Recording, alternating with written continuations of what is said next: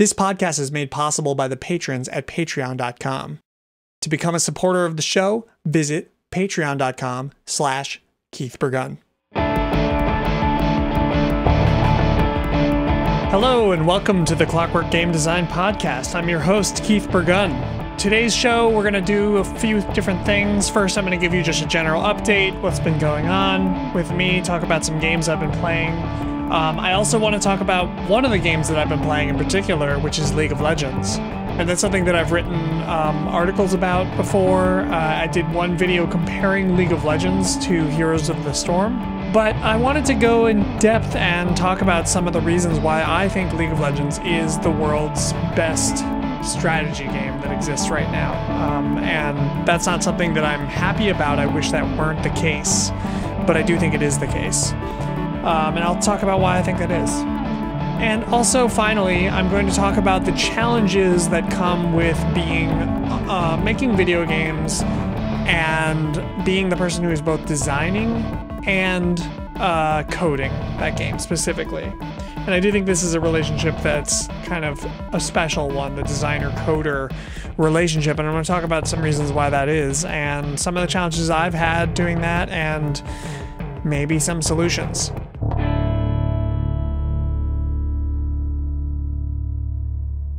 So the first thing I want to talk about is ChessMix. I've submitted ChessMix to Indiecade. I'm really hoping that it's able to make a good impression on somebody there, and we'll see how that goes. I do intend to attend Indiecade this year. If anyone wants to come say hi to me, I should be there. I think they've just announced the dates for when Indiecade is. It's in October. And it's in Santa Monica, if I remember correctly. I really recommend Indiecade. I've been to a bunch of different cons. I've been to PAX East, I've been to GDC, I've been to Project Horseshoe, I've been to Practice, NYU's Practice Game Design and Detail. That's the one I go to the most because it's near me. But I've been to a bunch of different cons, and Indiecade is the best in terms of, certainly if you're not a straight white guy, I think it's like maybe the most inviting of an atmosphere. It's just a very inclusive atmosphere, and it's sort of, there's a lot of just, I think there's like pretty good diversity there, and they try to showcase a lot of different kinds of games, and it just, I don't know, it just has less of a hostile atmosphere than something like PAX, which to me felt a little bit like it's just loud, it's corporate, it's like aggressive, and I just feel like there's a lot of like testosterone and at some of those cons. And so anyway, I recommend Indiecade. I recommend going to all these conventions if you can. If you're a game developer, if you're an indie game developer, I really think it's one of the best things you can do. And it's expensive, but it's worth it. Actually, today is the first day of GDC that I'm recording this, and unfortunately, I couldn't afford to go to that this year. But it's out in San Francisco, and but I do recommend if you can put the money together to do that. So I did submit ChessMix to Indiecade, and I'm hoping that gets selected to be shown there. That'd be great. And ChessMix has been coming along quite nicely, smoothly. I do have some plans for it. Like, I have a general idea of where it's going to go, although this is going to tie into the second segment of this show about some of the challenges of being a designer and a programmer on a project. And this is something that I think Omnocranom really suffered from. And so I'm going to talk about that a little bit. Another little update is I'm sort of revamping my Patreon a little bit. I'm just kind of trying to, I want to do a few different things with the Patreon. I'll talk about that more coming up soon. I'll probably write an article about that. In the future, that's another thing, is I'm going to be refocusing a little bit more on articles going forward. I've been thinking a lot about like what formats are best for the kind of work that I do. And I'm really intrigued by the idea of doing videos. I started a new season of 3-minute game design. And I do think that videos kind of have the highest maybe cap for, how much interest you can garner with this kind of stuff. I think videos have the highest potential for that. On the other hand, I think that videos are probably the least good for the kinds of stuff that I want to talk about and explain. I feel like articles, you know, where you can sit there and go at your own pace, and I mean, technically you can go at your own pace with videos too, but I don't know. I feel like articles, and then the other factor is just videos take so much time. If you're going to make some of the production values on YouTube and what is expected is a lot higher these days, and than it was when I did my first season of 3-minute game design. And I can certainly, you know, I intend to do another at least 5 to 8 episodes on this season, but it's so much work, and it just sometimes it feels like as I'm going through, I'm writing all the rest of the episodes, and sometimes it just feels like it's just not the best format for what I'm doing. And also, you know, another thing that is a factor is, like, you know, I put out a couple of episodes, and that took so much time putting those two together, and it just really got like you know, I had kind of a range of expectations when you put something out. You're like, oh, you know, I mean, hopefully this will be like huge, you know, and people will really like it. But like, at least hopefully, you know, it'll get, I don't know, a few thousand views in the first couple of days. And it really just like underperformed, I guess I would say. And, you know, I'm sure there's a bunch of reasons for that. But you know, the fact that it takes so much time and that it doesn't seem to do that much better than if I just wrote an article makes me kind of want to refocus a little bit more on articles, because, you know, between everything that I'm doing this podcast, I'm doing Chess Mix, I have news with Omnocronom, which is that I'm going to be basically recoding the game. I know that's totally nuts, but I'm going to be recoding Omnocronom in real time, and there's two advantages to that. But we can talk about that another time. But the point is, I'm doing a ton of different things, and that's not even to mention like my day job stuff. I'm also finishing I'm finally getting a bachelor's degree this semester.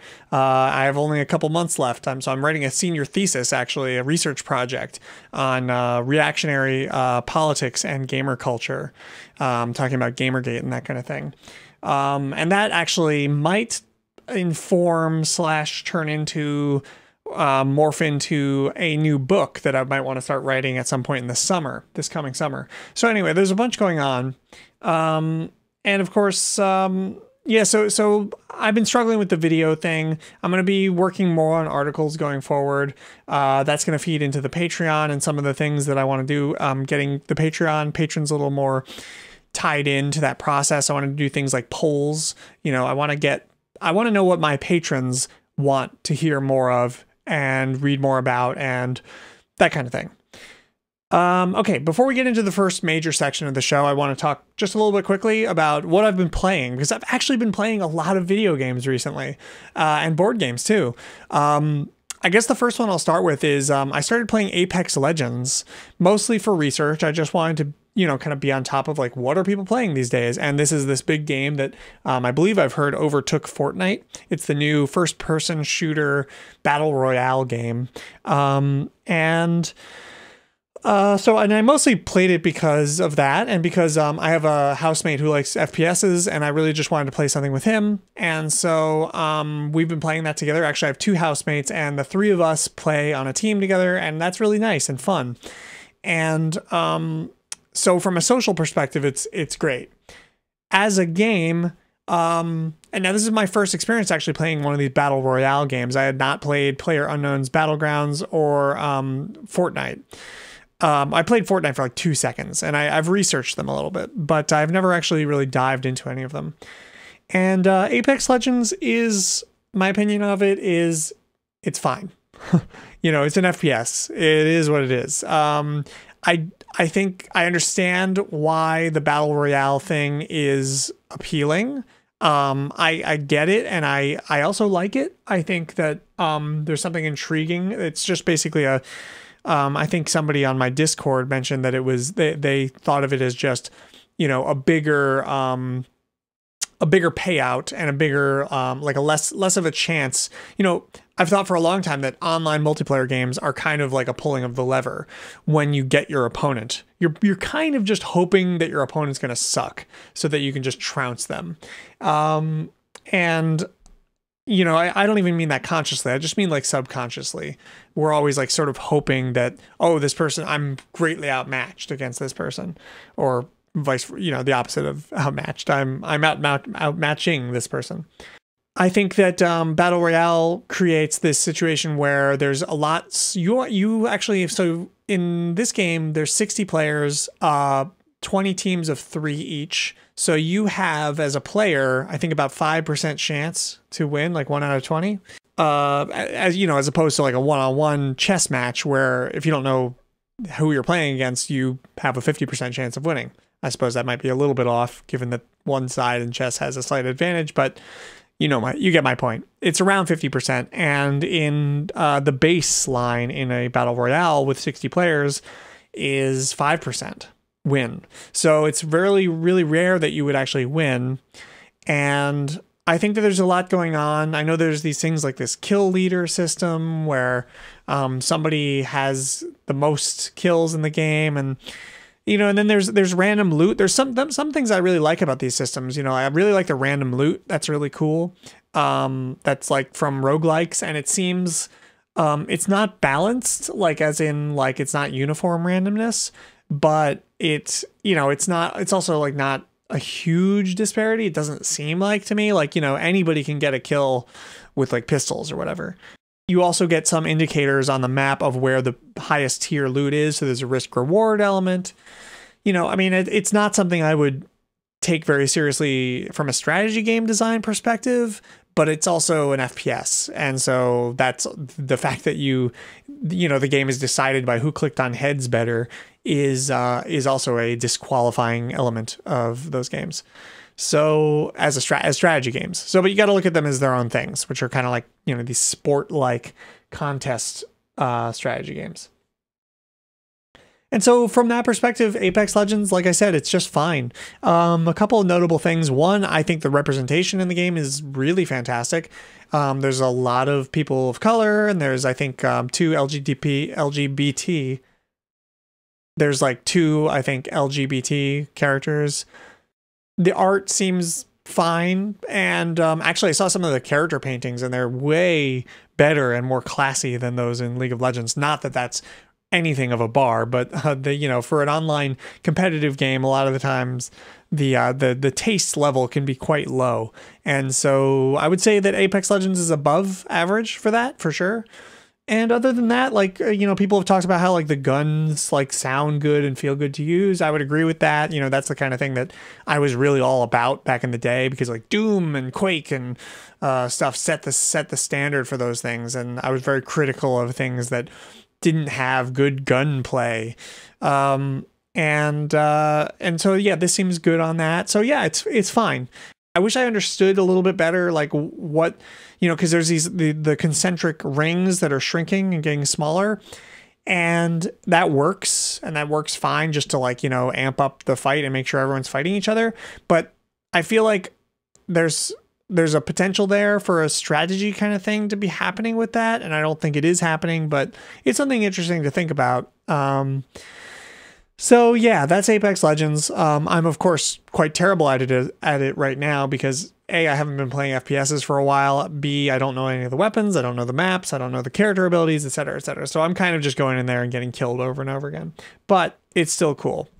Okay, so the other thing I'm playing obviously is League of Legends. We're going to get into that soon and why that is. But I will just quickly say, like, the game now is better than it's ever been, and I definitely recommend, if you haven't checked it out in 4 or 5 years, to dive back in. In other news, I've been playing board games. I've been playing Race for the Galaxy now for like forever. I'm just always going to play Race for the Galaxy as long as I live, I think. It's a fantastic game. The Keldon app and the Android app, which uses the same AI, is phenomenal. I super recommend it. Check it out. It's just like one of the best Euro board games ever. I also played Scythe finally. I've had Scythe for about a year, but I never got around to sitting down, reading the rules, and actually playing. I was lucky enough to have a friend who knew how to had played before, and so was able to explain the rules to me. Actually, that was Nick from Dino Farm. So we played Scythe on my first learning game. It seemed pretty cool. Then I also got it on Steam, which I didn't realize it was on Steam, but apparently it is. The app seems pretty solid, and I played a couple matches there. My opinion definitely has gone down a little bit. Some of the people on the Discord are very kind of like negative about Scythe, and I can see why, actually. It does, you know, one of the problems is you have all these players, like usually 3 or 4 players, I guess, or 2 to 4 players. But in my games, it was always 3 players. Anyway, and they don't interact with each other early on, like at all, actually. They're completely separated from each other. More so than in any Euro game I've ever played. Like, it's total multiplayer solitaire for the first, I don't know how many turns, 20, 30 turns, maybe. It could be all game if players don't decide to finally go at each other. But at some point, players start, you know, bringing their mechs over into each other's areas. And so the way that one person described it to me is that, you know, the first half is just this Euro game, and then it becomes just this war game. And, you know, I can see the argument that it's kind of like these 2 games, and neither of them are particularly good versions of that game. So, like, yeah, it's not the best Euro game, and then it's certainly not the best war game.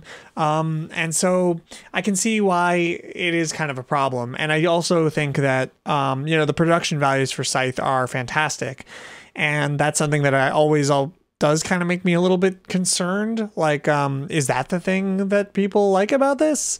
It is suspiciously high on the Board Game Geek rankings, in my opinion. And, you know, I mean, there's a lot to like about it. There's some really cool systems. There's this one, the upgrade system. You have these 4 actions, and you can like move this cube from one area to another, which, you know, upgrades one of your top actions and upgrades one of your bottom actions. And it's this like really smart little system. But yeah, it's kind of weird. It doesn't feel super developed or super, I don't know. It doesn't have the kind of stroke of genius-y sort of feeling that some of these Euro games that I play certainly do have. So I'll keep playing that sort of cautiously. I'm not super terribly optimistic about it, but it's a thing, and I'm playing a game. Hey, how about that? And then also I played recently. So now I've been working on this game, a Traitor card game for over a year now. It's going really, really well. But I have a new theme that I'm working on for it. Anyway, I bought this game, 11's it's a small, cheap little, you know, $13 board game. A card game, really, and it's about tea time, and I really like the theme, but it actually turned out to be pretty, like, shockingly shallow, but then also weirdly long for how shallow it was. And overall, it just felt like one of these games that just really needed another couple passes design wise. And the theme was also kind of like lazy and haphazard. It just felt like the whole game was made in a few months and really just needed to be cooked a little bit more. And it's a real shame, because I love these, like, you know, tea time kind of themes, like these non-violent, kind of like, I don't know, locker room sort of themes. And so yeah, you know, I don't recommend 11's, sadly, but I did play it, and so that's that. All right, so anyways, I've talked enough about all this stuff. Let's move into our first major section of the show, which is about League of Legends.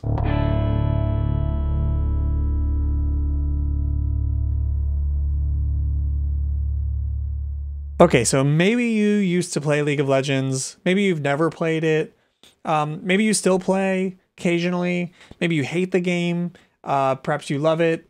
In any of these cases, I think if you're the kind of person who listens to this show, it's worth going back to League and trying to dive into it. it's a really hard game to start. I feel like you need to have like a friend who knows how to play, to like sort of walk you through stuff. I did, and that was helpful. But I mean, obviously millions of people figure it out and figure out how to play. You don't have to play League of Legends, but I do think that designers who, are serious about game design and strategy games, if they don't at least take League of Legends seriously, like I know some game designers or game design writers or people who are just, embedded in the world of game design and interested in the kinds of stuff we talk about in this show.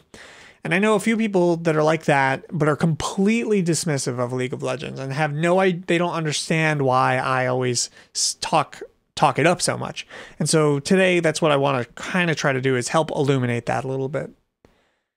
I mean, to start with, one of the main reasons I like League of Legends so much is that everything else is worse. Is that everything else is even worse.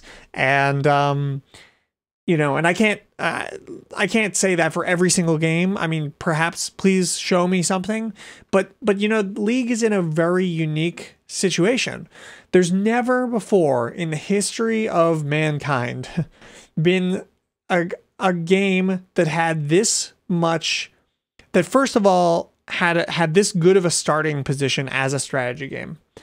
And by that, I just mean it's a MOBA game. It's a game that has the lanes and the minions and the structure that something like a StarCraft, an RTS, a fighting game, an FPS, a racing game, or, whatever else just doesn't have. So it has this really good starting position, but then it has, and that I would give that to Dota 2 and Heroes of the Storm and, any other games like that. But then League of Legends has this, not only does it have, like the almost 10-year before it came out, development of the original Dota behind it to learn from, but then it itself is also, now almost 10 years old. And not only that, but it became the most popular game of all time, like at least strategy game. I forget the statistics specifically, but it's if it's not still the most popular game in the world, it's like in the top 3 or 4. The point is, and it's not, that's what I mean. It's like we always have like a new most popular game of all time or of the year or whatever, but League has been like the most popular game for years and years, and by a large margin. So my point is that like it has had this opportunity to like get metrics about play and to like, process things in a way that no company has ever been able to do before with a strategy game. There's never been a game that was anywhere near this big that was a strategy game. And not just this big, but also there's something about the Riot culture. And believe me, there are very many bad things to say about the Riot culture, but there's also, they're kind of a young company. They're like techie. They have a lot of really smart people that work there. I've been lucky enough to meet a number of them. That's, by the way, another reason that you should go to these conventions. They have a lot of really, really smart, extremely talented people working there on these problems and these design problems. And not only that, but they have a culture of, the League of Legends patch notes are legendary. There's nothing, I've never seen a company, every time they have a patch, they put out a huge detailed patch note, web page that has detailed descriptions of everything that they've changed. And then they talk about why for like every change, pretty much, especially the big significant things. They have an explanation behind everything they do.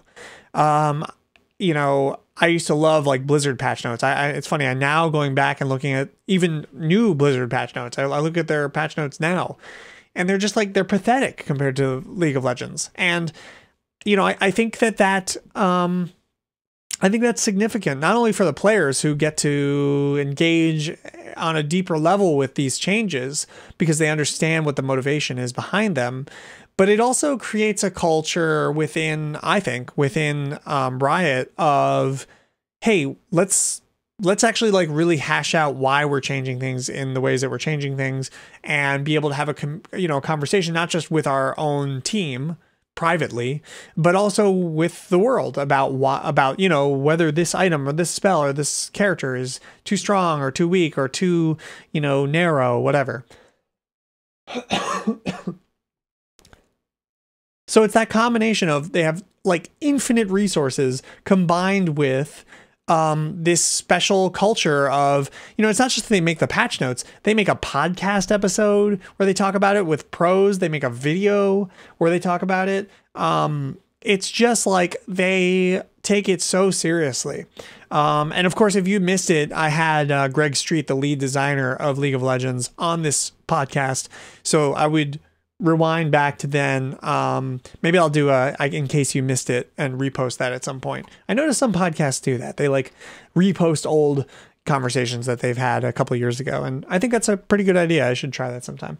But anyway, I digress. You should check out that interview with Greg Street, where he talked a lot about the process there at Riot.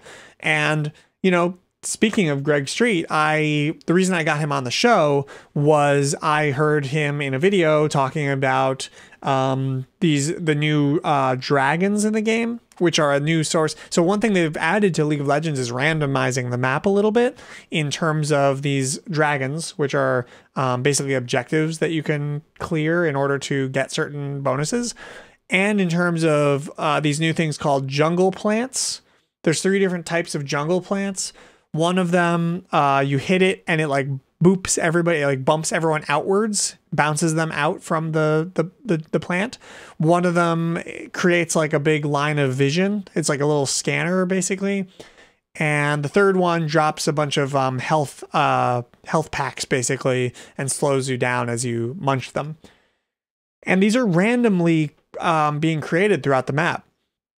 And that helps to break up some of this stuff. And in the video where Greg Street was talking about that, he used the expression input randomness as opposed to output randomness. And he talked about how, so for example, in the dragon pit, so let's say you kill the dragon. You want to know what the next dragon is going to be. An icon appears in the dragon pit showing what the next dragon that's going to be coming will be.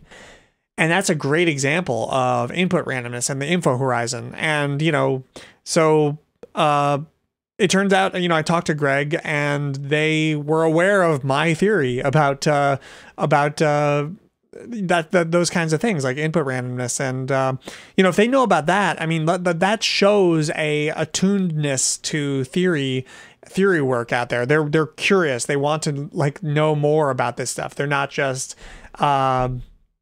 kind of like making stuff, or seeing it as just like some sort of tech job, but they are actually interested in the discipline of game design. And that shows in other ways too, the way that they rework their characters, the way that they will just completely change things, delete whole features. That's all stuff I've talked about before. So, I also have some, obviously the amount of negative things you can say about League of Legends is massive, and it's very easy to attack it. And I will do so in a few moments. But first, I also wanted to just talk about why MOBAs, the Dota likes, which is a name I prefer, are superior to other online strategy games, video games. The biggest one is just they're structured. StarCraft is really just a big empty map. The only structure, I mean, obviously there's geometry to the map. And there's expansion, there's minerals here and there, whatever. But there isn't a lot going on most of the map in StarCraft. And I've always felt that. I've always felt like, man, there's like this corner over here and like nothing's happening over there. And in fact, it's weird if you like go like bring an SCV out to some weird spot and like build a barracks up there. It's always felt strange to me that you can do that. That feels like this thing that you shouldn't be able to do.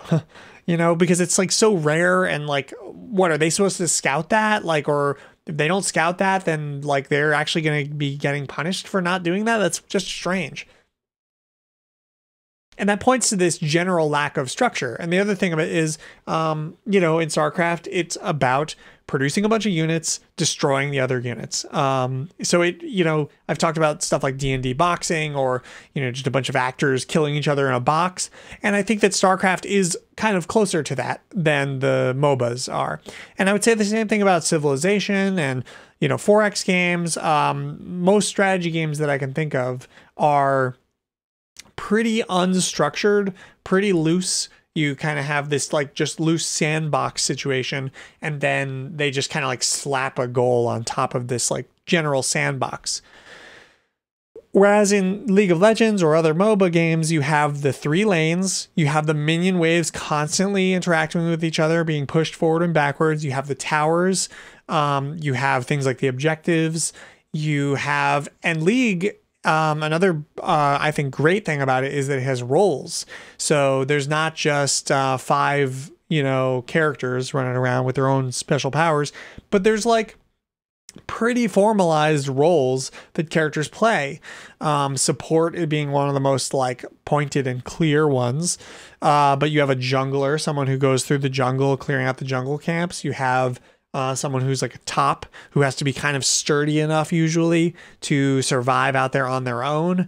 You have someone, mid is a short lane, so you usually put your like super bursty damage person there because they don't have to retreat very much if they're getting into trouble. And then you have your like marksman, your person who just can lay down damage consistently, and they get the bottom lane and they go with their support because there's what's it called? It's a long lane, so they wouldn't really be able to survive by themselves, or it would be very risky for them to be out there by themselves. And then they've added these things called like support items. So supports have their own specific way of getting gold. And yeah, the whole thing is just like really kind of like streamlined and built and designed and systemically interactive. And so they've done a lot with that, but also just fundamentally the MOBA games have a lot of the structure going on for them that is not there in other kinds of games, certainly not in FPSs. And then the other big thing about MOBA games is that they really put a pretty harsh cap on execution in terms of like what you would expect in a video game, an online multiplayer video game. They have way less execution than you would think. So StarCraft certainly has more execution. You can like micro every single Marine. You got to keep building things in your base while you're like fighting, and having like a little harassment force over here. And it's nuts the amount of execution and like just places your attention has to be in StarCraft at all times is extremely high. That's obviously the execution in first-person shooters. It's just all about that. If you can place your cursor consistently over enemy heads, you win. Period. I don't care what your strategy is otherwise. All you got to do is just, and one counter argument to this would be like, oh yeah, well, everyone is kind of like making errors, and so you can kind of like assume that people hit their targets, I don't know, 40-50% of the time or something. I don't know what the odds are, but it's something around there maybe. And then you just like factor that in. And like A, that's super random. That means your game is incredibly random. But B, it still is going to come down. This is randomness, your execution that's not uniform at all. So like one team on a given match could just connect with their hits more than the other team this time around. They win, and of course, I'm not saying that there's no skill to this. Like some people are, of course, legitimately much better at hitting their targets.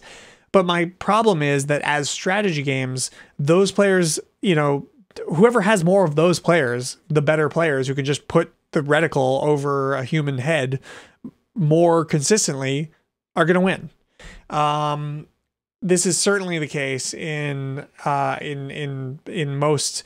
Another thing that distorts this issue is that a lot of times people will talk about this and they'll like I'm hearing people counter argue with me in my head right now, and they'll say like, well, at the pro level, blah blah blah, everybody's like the same, or it's really not about execution at the pro level. I don't care what happens at the pro level. I'm not going to play at the pro level. You listening at the home are not going to play at the pro level. The vast majority of players aren't going to play at the pro level. I do think there's some narrow situations where you want to think about what would happen at the pro level for your games. But for the most part, you want to think about like, what are most people's experience with this going to be?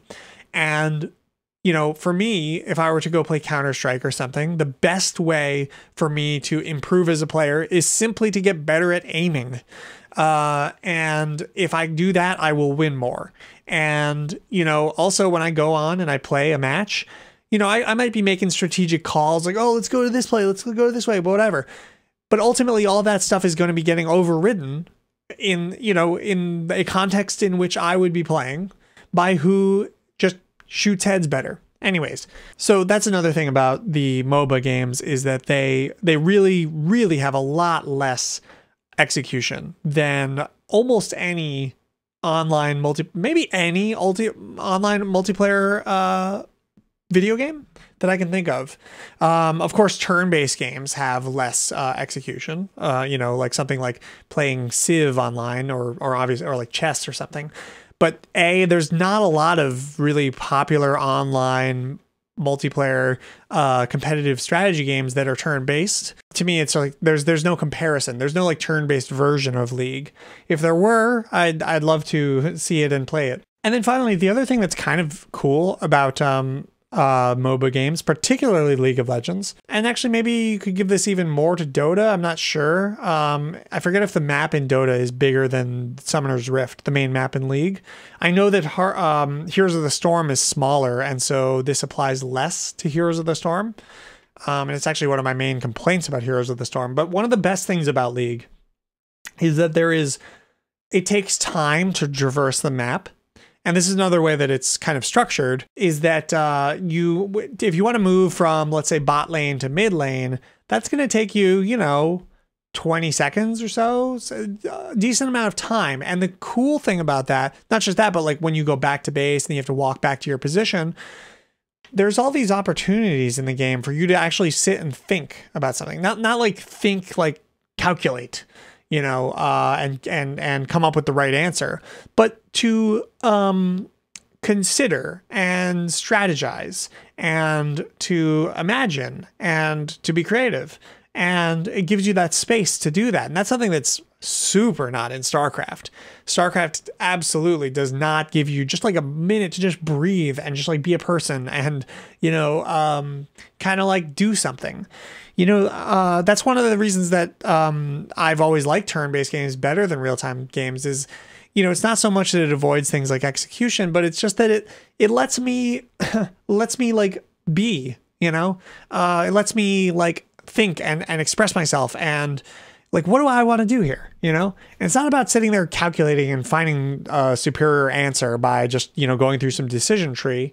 I mean, there's a little bit of that, sure, but it's more about just, you know, giving a person some room to breathe. And I also think that this is good for a number of reasons. But this is, you know, to me, what League of Legends is about is not about certainly not about stuff like last hitting, and it's not about the team fights. It's a little bit about the tactics. I mean, there are kind of actually cool tactical things you can do particularly with some characters.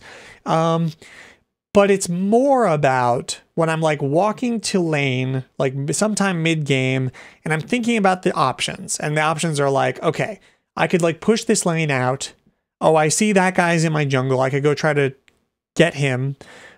I could go ward dragon or like try to get my team to go take dragon. Maybe I could push mid. Maybe I could take this mid tower. You know, like there's all these different things that you could go and do. And as you're walking back to your position, you consider those things and you think about those things. And then sometimes you make a choice and you're like, okay, I think I'm going to go this way. But it's not like in StarCraft where, you know, you're just constantly under the gun, and it feels like there's a little more room to kind of like try things and to make mistakes too. I mean, that's also important. That also, the fact that it's big and there's a lot of space also means that, you know, little mistakes and little changes in what you do and how you do it isn't so game breaking or making. And that's another factor. Okay, so I don't want to spend too much more time on League. I do have to mention some of the bad things. And I want to talk about some of the, you know, there's all kinds of bad things. Some of the obvious ones are there's too many characters. I think there's over 160 characters at this point. It's just ridiculous. They need to stop making new characters and just remake you know, like redesign their old characters, some of whom are still kind of like just boring characters. And you know, it's okay to have simple characters, but there's a way that you can do simple but like still functionally interesting. And then there's some characters who are just like, actually there's not that many left, to be honest with you. Like there's very few characters that I'm like, this character is so boring and dumb that like it's a problem in the game. There's a couple that are like borderline. Udyr comes to mind for me. I also think Nasus probably could use a redo if anyone plays and knows the game. So there's stuff like that. Too much content. Actually, in terms of too much content, though, it's pretty much only in terms of characters. I mean, I guess you could say skins are kind of, some of the skins are a little bit confusing. Like it's not super clear who a character is, and that's definitely a problem. That just makes things harder for people.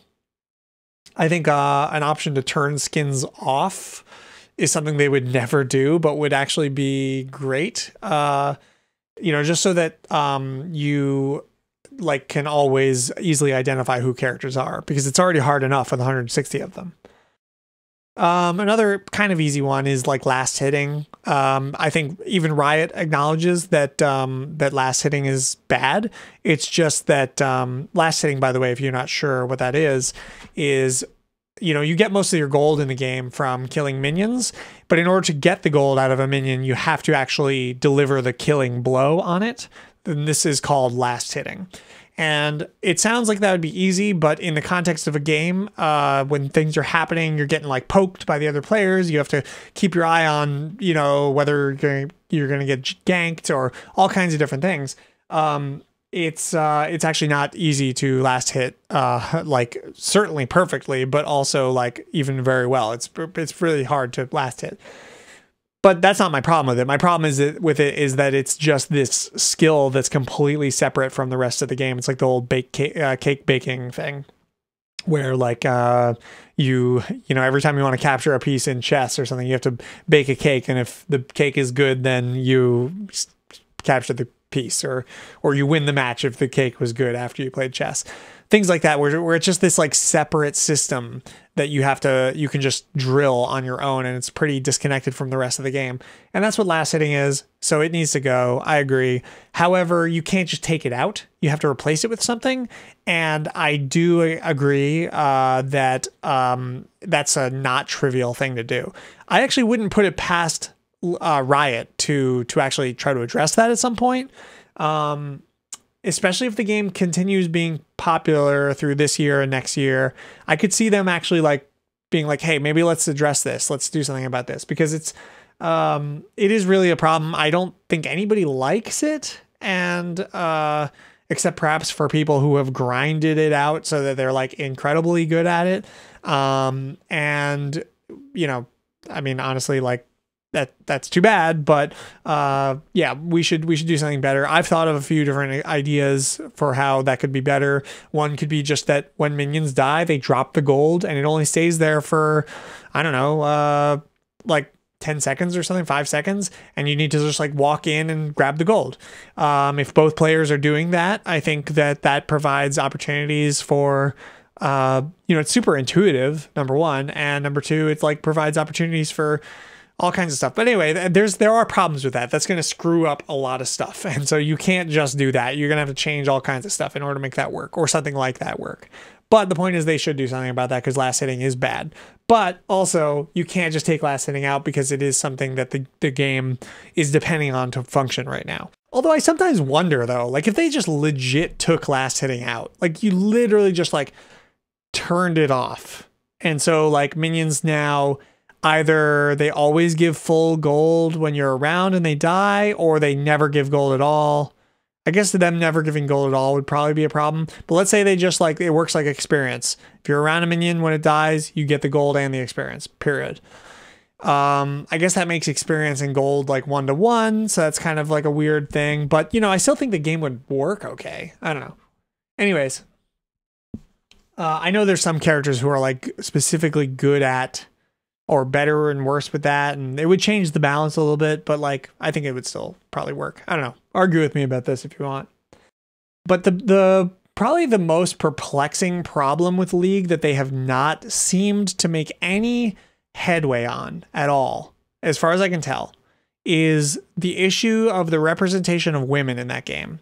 And actually the representation, race representation, actually just representation in general in that game is just like, it's really dreadful. I think there's like less than 5 characters of color. Maybe there's 5, but like it's overwhelmingly a white cast. And this is 160 characters.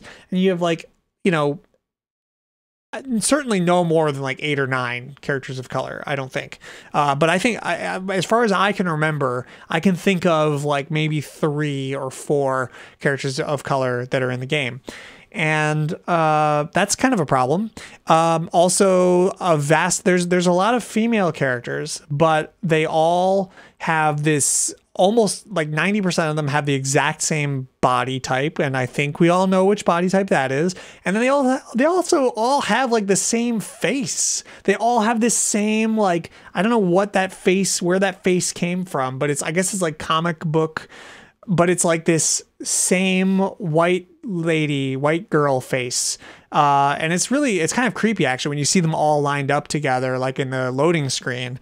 It's extremely like, you know, male gazy. And it's just weird to me that in 2019, they don't seem to be trying to change this at all. Like they're putting out new skins now. And it's like the same as ever. It's like they're acting like, and you know, it's the reason I'm surprised too, is because Riot has been having a lot of, like internal, and, you know, public, scandals about, like, you know, that they're kind of a sexist environment, work environment. There was a Kotaku expose that came out, and then there's another one that came out. And, you know, I've known people that have worked at Riot, and I've heard exactly that kind of stuff. And so it's shocking to me that they haven't done a better job of improving this, but I guess it probably shouldn't be shocking to me. But on another way, it should be shocking to me because I should expect that people should, you know, like try to do better. I understand like screwing this up in the first place. We all come out of this culture where certain things are normalized. You know, my first game, 100 Rogues, had some of that kind of stuff in it. Not really, but I mean, like, you know, we had like bouncy boob animations and like things like that, which are unfortunately very normalized in like animator culture and, you know, comic book culture and video game culture. And I think that's been just recently, you know, in the last 5 years or so, people have started to like be like, oh, maybe that's kind of othering for people, you know, who aren't straight, you know, men. And so I think that that's good that we're all talking about that, but I'm sort of perplexed that Riot has not kind of been keeping up on that front or on the racial representation front. But, you know, there's so much that's toxic about the theme and everything of League of Legends anyway, that it's like, it's kind of like, you know, what am I like, it's already just terrible. Everything is like this serial killer chic, you know, everyone's like constantly talking about like murdering each other and how much they love to kill. And it's a very gross place to be thematically. And so, you know, that's something I've had to like get used to. And, you know, stuff like the pentakill being so lauded. It's just kind of a gross place to be. But a lot of that stuff you can factor out. And actually, you know, the male gazy stuff I had also been factoring out, or, you know, just trying to like not see. But sometimes I'm looking at that loading screen and I'm like, this just looks like a bunch of like pinup babes, you know? Why are these the characters in this game? And they're all like that. And it's really kind of strange. Anyways, so we will move on now. This is my pitch for League of Legends. Don't think too much about the bad stuff. I mean, that I can come up with just as bad stuff for almost any popular video game. I do think League is a very special thing that has very special qualities. There's nothing else like it, for the reasons that I stated. And I do hope you'll try to give it another shot at some point, or at least look it up, read about what they've been doing, watch some videos of theirs, etc. Okay, so without any more on League, I will now move on to our final section of the show. Okay, so you're an indie game developer like me, and here's a really cool thing that you can do. You can just make the whole game yourself. Even if you're not particularly great at programming or particularly great at art or particularly great at game design or writing or music or any of the things that are required, as long as you can like get over a certain threshold with all these things, you can just make your own games. And that is earnestly an awesome thing. That is fantastic. I spent a good 20 years of my game development, not career, but like life, I guess you would say, being a artist, a musician, a game designer, with game design as my primary passion, but not a programmer, and always trying to fight to get someone to help me make a game, to program a game for me. And sometimes I would find that, sometimes I wouldn't. 100 Rogues was made that way.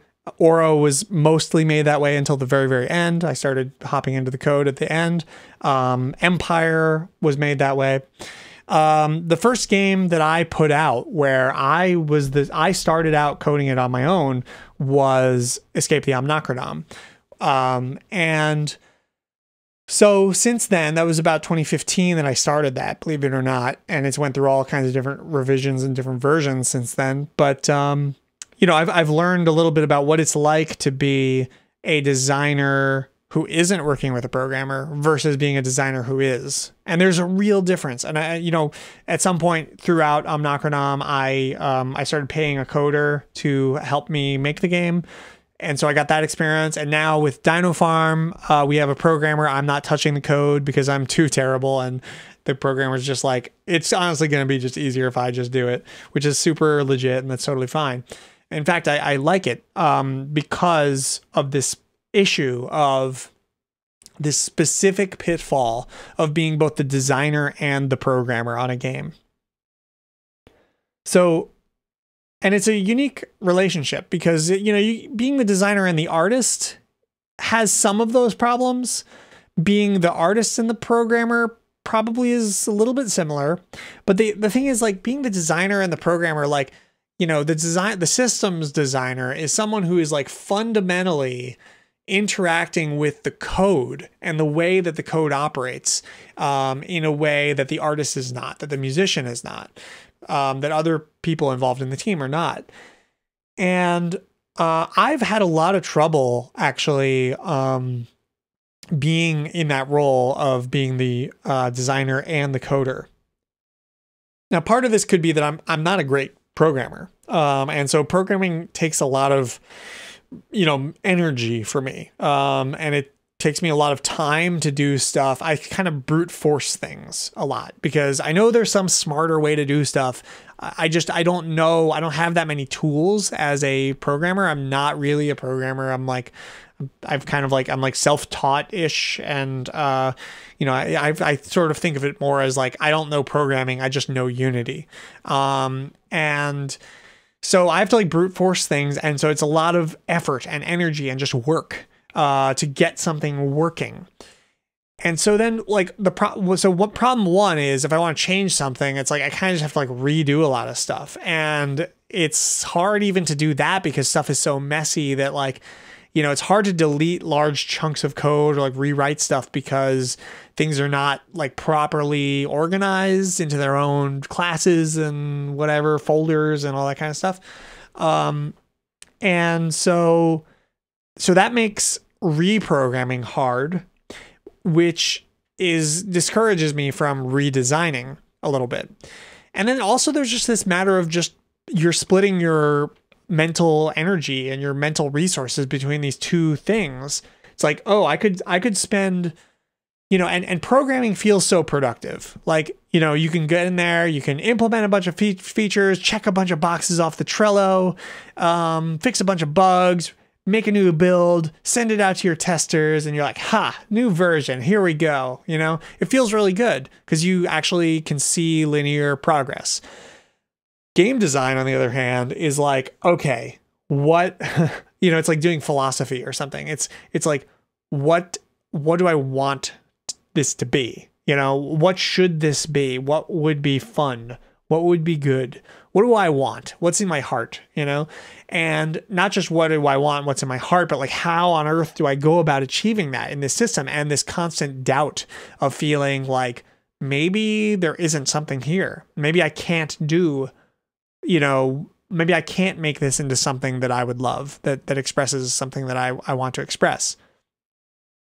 And so it's, the pressures on you in both directions are very different.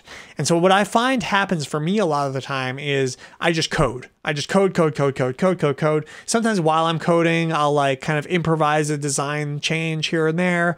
But that's kind of like the worst way to design, the best way to design for me anyway, is, well, I shouldn't say it's the best way to design, but in a very important way for me to make stuff good is to enter what I call design cave, where I clear everything else off my mind and I just kind of like sit and think about the game design for a long time.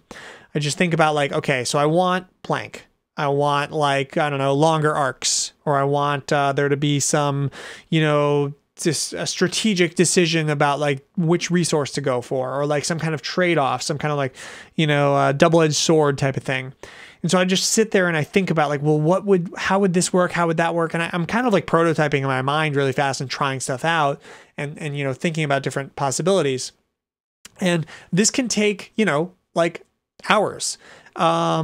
And I like to believe that like my brain is working on it in the background while I'm just out in the world doing whatever I do. And I'm sure it is to some extent, but a lot of times you just got to sit down and just think about it. And, the annoying thing is that sometimes you do that and nothing comes of it. You don't have this new build to send out to your testers with a bunch of linear progress made. You have maybe a couple of like drawings or, some stuff written down, like some ideas written down. And then, like they don't even make sense really. And you think about it for 2 more seconds. You're like, oh yeah, that doesn't work. You like went down this long path of thought and it can feel like a waste of time, and so it's hard. And so having to make the choice of, am I doing programming today or game design today or like some kind of weird thing of both? It's hard for me to do both at the same time. And perhaps that's the right answer, maybe, is to like kind of bounce back and forth in some way. But I don't know. I'm not sure what the answer to this is, but it's just something that I struggle with because, I'm thinking probably the answer is sometimes go into the game design cave, sometimes just program, sometimes do a little mix of both. And, of course, obviously sometimes do none of the above and just step away and like, do other things. But I've been really seeing the downside of just in general, the arrangement of being the coder and the, designer. And I've really been like, man, I can't wait to like, and I've been doing a little with Happy Snake and I are making a game that's going pretty well, I think. And I'm just on the design role there. I have the same kinds of like, doubts about like, oh, is this going to work at all? But at least like every time I sit down, I know my job is to make good design calls, period. And that feels good. Like and I do kind of get a little bit of like it's nice working with someone else because like, Snake is basically like, write me up a bunch of Trello tickets, so I write him a bunch of Trello to-dos that are based on my design cave work. And so that I feel like I accomplished something, kind of, whether I made any good calls is a, to be determined, but, I did do something and that feels good. And then one more problem with, being the coder and the designer is that like it's actually hard to go completely into the design cave. And the reason I call it the design cave is because I'm trying to get away from the things I know about the code base, So like if I want to change something about chess mix right now, I know the code. I know the organization of it. I know how hard it would be to do X. I know how hard it would be to do Y. Or like, I have a loose sense at least. And so if I'm thinking about like possibilities for the game and what could make the game like feel good to play and be fun and all that kind of stuff, it's hard for me to do that and not think about the code and think about what would be hard to do and what would be easy to do. And I find that a lot of the time, I make design calls around code stuff. I'm like, okay, well, this thing is like kind of like what I wanted, and it's easier to do code wise. So let's just do that. And like, I'll sort of tell myself like, oh, well, this is for like prototyping and just see if it works, but then it kind of just stays. And there's a lot of stuff. Making games is hard, by the way. I don't know if I mentioned that, but that's more or less what I had to say on the topic. I'd love to hear if you have stories about being a coder, working with a designer, being a designer working with a coder, or being a person who is doing both jobs. I would love to hear about your process and how do you do that? Like, how do you break things up so that you're not designing as a coder, or I guess coding as a designer, which would be like you're making these like on the fly calls as you're coding, or I'd love if you have any thoughts about that. Anyway, that's about all I had for this week. I shouldn't say this week, for this episode of the Clockwork Game Design Podcast. Thank you for watching. And of course, if you like this show, please do consider supporting it on Patreon. The Patreon's going really good. It's about to get even better.